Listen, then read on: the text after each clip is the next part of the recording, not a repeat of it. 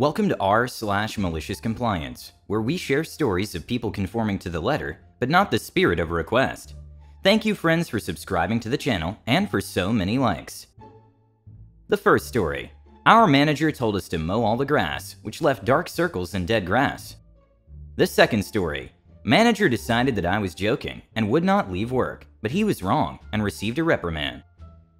The third story. Manager sends me on an interview for a job that I am not qualified for, so I can get unemployment compensation.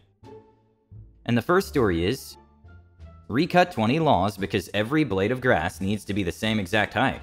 Okay. The characters. The crew, my foreman, my direct boss. John, my coworker, L.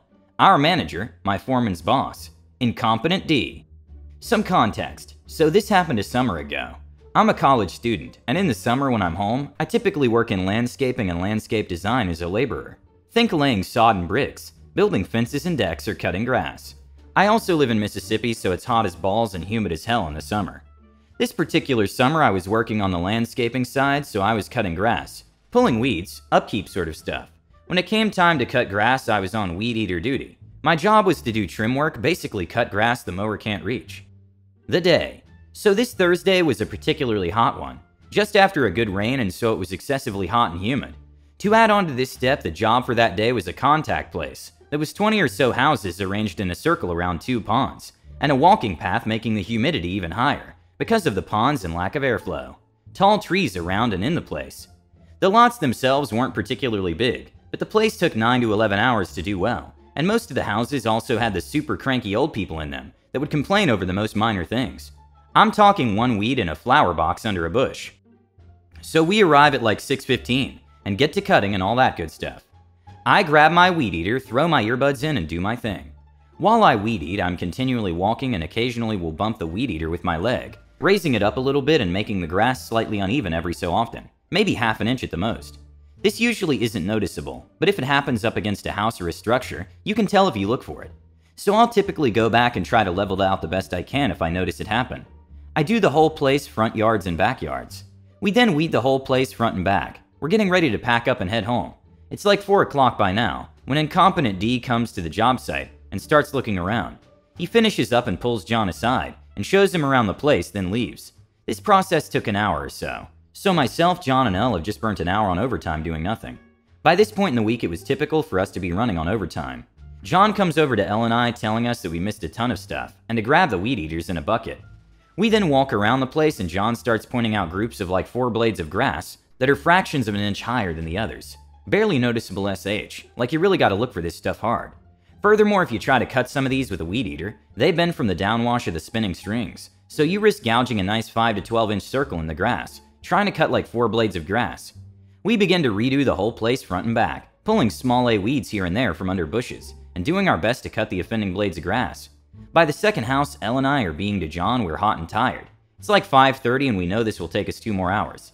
John tells us he knows this is stupid, and it's not his fault. He understands the stupidity in our peevedness. Cue malicious compliance. Elle and I decide we're going to make sure all offending blades of grass are cut to the same height. That new height dirt. The thing is, if you cut grass too low, it can die. We knew this, but incompetent D and the cranky old people wanted it the same height. Exactly, and that's what they were going to get. We re-walk the place and cut any grass that is against something and over the height of dirt. We also made sure to hold our weed eaters in a way that when we cut those, the offending grass we hit the surrounding grass with the full 12-inch diameter of the weed eater, leaving a nice 12-inch circle spot that you couldn't see now, but would when the grass died in a few days. We leveled all the grass against any structure, leaving a nice gouge where walls, fences, and flower beds met the lawn. We finished around 7:30 a.m. and headed home, and didn't hear a peep the next day. The next week, the lawns had 12-inch brown circles of grass everywhere. By Tuesday, incompetent D talked to John about it. John just told him the offending blades had been cut as he asked, and something along the lines of it was now all uniform in height. We couldn't help that some of the grass didn't survive the new stringent height regulations. Incompetent D never talked to John, Elle, or myself about it again. A few notes in fallout. This wasn't the first time, and wouldn't be the last time incompetent D came to nitpick our work at the end of the day, which would sometimes result in us having to drive across the city, or walk a mile or 2 up a road at the end of a day, to fix BS little things that weren't messed up, adding hours to already long hot days. Though it was the last time we ever had problems at that place. We also got the satisfaction of knowing that incompetent D had to take the numerous calls from cranky old people about their lawns for a few weeks. These people would cuss us out, even before this incident, so I don't want to imagine what they told him. The lawns had still had pretty noticeable dead spots and scars when I left towards the end of the summer. Also, incompetent D saw himself as better than any of the filthy laborers, L and I, and would avoid critiquing us to our faces.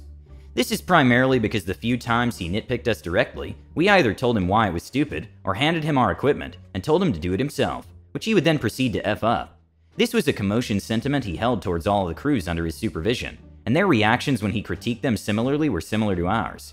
In the mornings at the shop, he would sometimes talk about how we needed to be more respectful to him, because he was our boss, to which people would reply something about him respecting our quality work, which it was 99% of the time.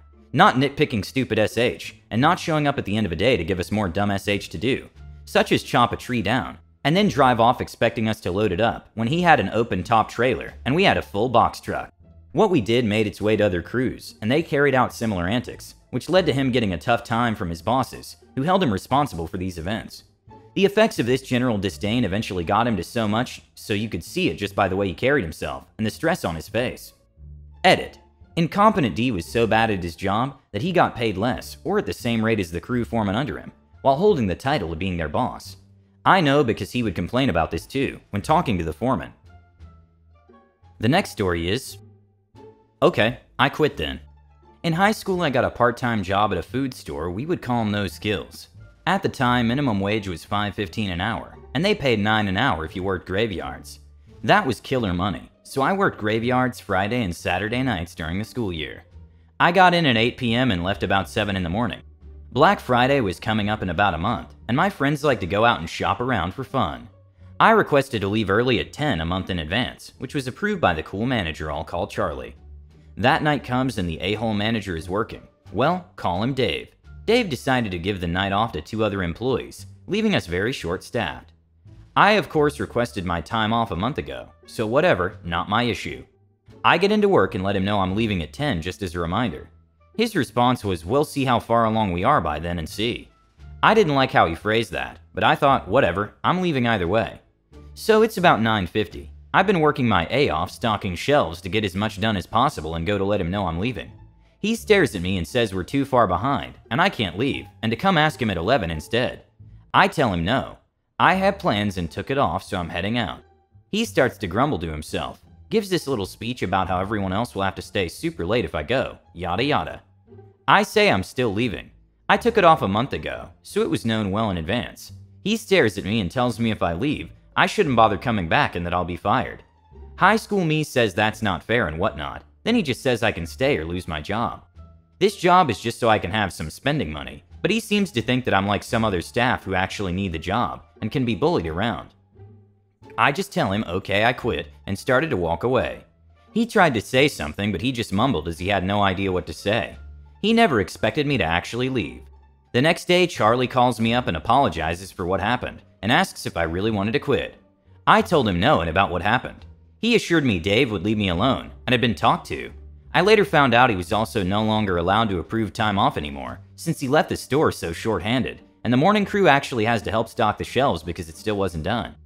Bonus story, I did stay working there and over the summer went full-time. A buddy of mine was jealous of the money I made and also got a job there working graveyards with me. Part of the job is facing the aisles before leaving to make it all look pretty. The whole team would tackle the aisles together so we can talk while doing it. With my buddy being new, we played a little joke and told him that part of facing, including shaking all the salad dressings, as they would settle during the day. We left him to it and moved on, and about 2 aisles later we noticed he's still not with us, and Charlie would help us face when his duties were done, asked where he was. We told him the joke and went back to check on him. To our amazement, he was with the dressings shaking them, and had already shaken most of them already. We figured he was being a smart-a and was doing it so he didn't have to face, but when we told him it was a joke, he got pretty peeved off, which made it even funnier. The last story is... Sorry, no unemployment for you, but... So in this story it wasn't me doing the MC, but I was the intended beneficiary of it, so I guess this is my story. Back in the early 90s, I was working for a company that provided staffing for US government agencies. I was a system administrator at a large Department of Transportation facility. One day I walked in, was told to see my supervisor, who very apologetically told me that Uncle Sam no longer wanted me working there, and well, I was fired. I was told to go to the contracting company's office on the other side of town, which I had never been to, save the day I was hired. Shocked, I drove up there. I was like 24 and had never been fired before. In retrospect, I know what happened. The project I was working on was failing. Not because of anything I did or didn't do. The concept itself was flawed. There were 3 people who worked on the project. 2 were federal FTEs, plus me, the contractor. Anyone who has had experience with this knows the contractors are the first to go. So I'm sitting with the manager of the local branch, who has an email from the government employee in charge of the doomed project, listing a parade of horribles that I had done. Some of the minor ones were true. I had been late a few times, but the major ones were just fabrications. They claimed that there was a problem with the networking, and that a contractor had to be engaged to fix the problem. Is that true? Well, yes, I am that contractor. I diagnosed the problem, and then I fixed the problem. That's my job, or at least it was until a couple of hours ago. The manager realizes pretty quickly what's going on. Not that it gets me my job back.